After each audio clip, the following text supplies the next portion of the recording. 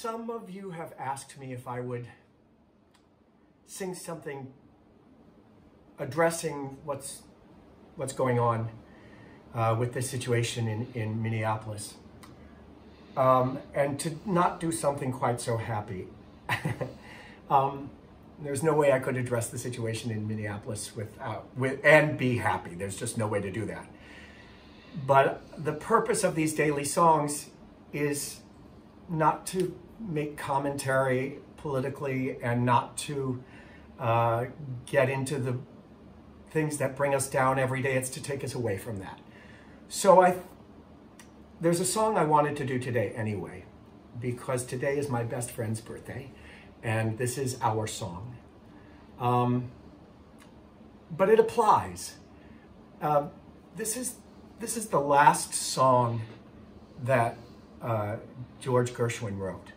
And there's a rumor that people always believe that Ira wrote the lyric because some of the lyric was written after George died, that Ira wrote this lyric as a tribute to his love for his brother who had just died. I did an Ira Gershwin show, and when I did, I was in close contact with the executor of the Ira Gershwin estate, who's a man named Michael Strunsky.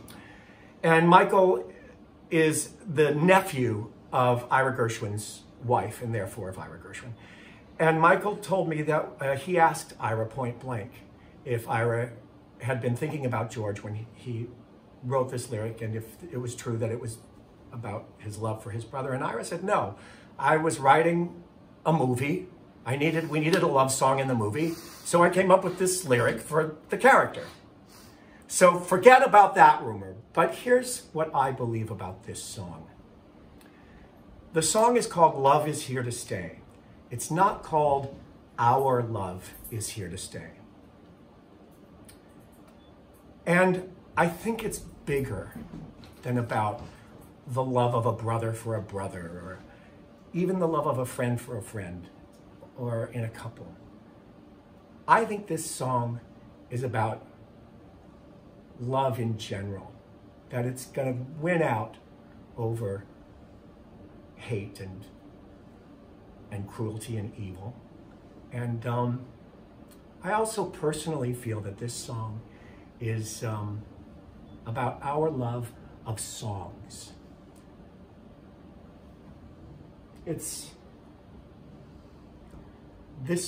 These songs will last because of our love for them. So let's carry that with us today.